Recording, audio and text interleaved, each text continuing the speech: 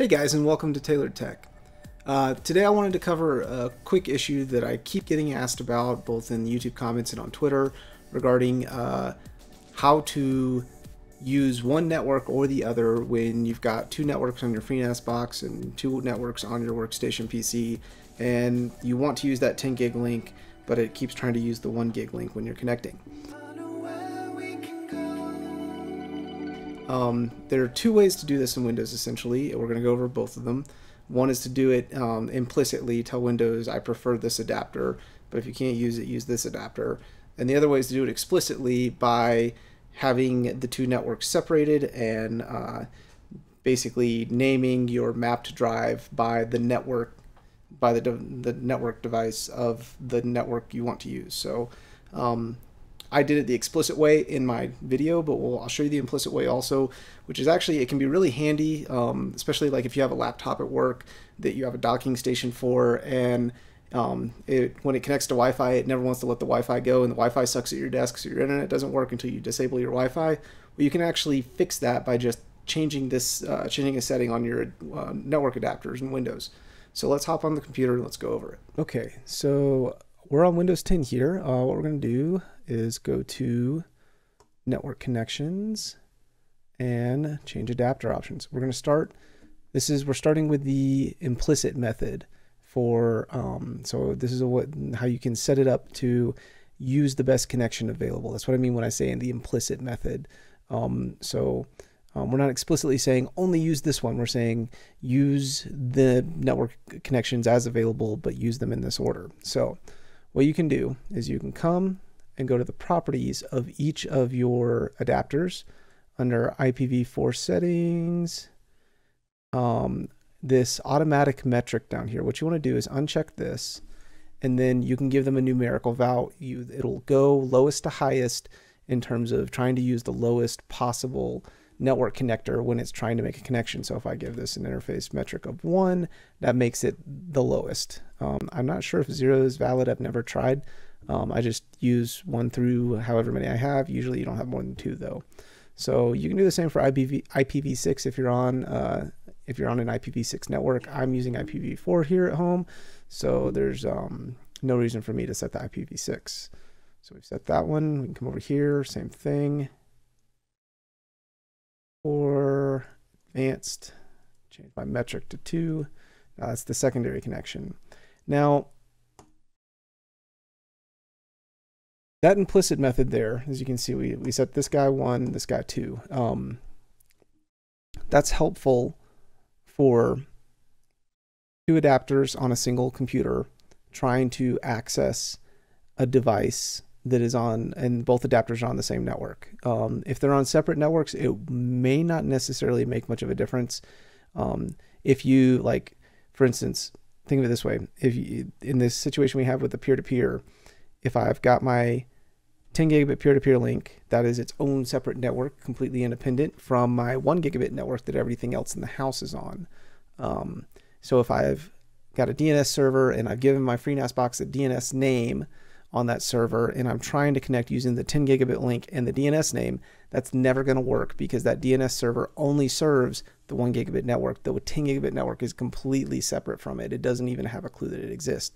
So what you actually have to do is you've got to explicitly, in this case where they're on separate networks, you have to explicitly say use the other network. So that's what we're going to do with mappings. So let's get Explorer window, all this stuff. Okay, so you can see here I've explicitly told it FreeNAS 10G. If you remember from my 10 gig video where we're setting it up, I went into my host file and created a host entry for FreeNAS 10G that was the IP address of the FreeNAS server on the 10 gig network. So when I went and mapped my network drive, map network drive, I specifically used that host name. Now, if you don't have a host name, if you just have the IP address, you can of course put that in. 192.1. And let's say I don't want to map one of the subdirectories. I want to map the whole thing, so I can do that this way. Here, this is not one of the specific shares. FreeNAS is going to make me use a share, so we'll call it Boom. So now this will only ever use the 10 gig network because I've explicitly told it that is the IP that I want to connect to, and that is the IP of the FreeNAS box's 10 gig NIC, right? So it's going to attempt to contact that 10 gig NIC, and it can only do that through my 10 gig NIC, so that'll always work. That is what I mean when I say explicitly setting the connection. So that way there's no other path for it to take. It must take the 10 gig. Now, if you have a shared network, you have a 10 gig link and a 1 gig link from your workstation going to a single network, and there's a device on that single network, you're going to have to use the implicit method. There's no way to explicitly, that I'm aware of, to explicitly tell Windows only use that 10 gig link when connecting to the specific resource out on the network. It may be possible. I'm sure someone out there in the comments will correct me on this, because something is always possible if you've got because usually these kinds of things are possible, and I usually just don't know. Haven't spent enough time on server fault. All right, guys. So hopefully that made it clear how to set this up so that you can connect to one or the other. To give you an example of connecting explicitly to the other network, map network drive.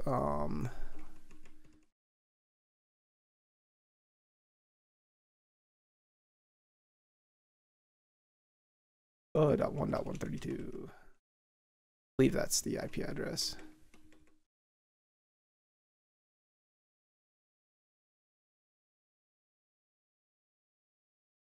Boom. Okay, so now I've explicitly mapped it to both the 1 gig and the 10 gig. We can validate that with Crystal Disk. Because we're just validating network speed. We're not validating actual write. I mean, I can use other tools for it, but I don't have them installed. So, oh, okay, that's finally done. All right, so as you can clearly see here, let's use the mouse because you can see the mouse. We clearly got only 1 gig of throughput on the Y drive, right? This is the Y drive, which is our IP address for our 1 gig link, right?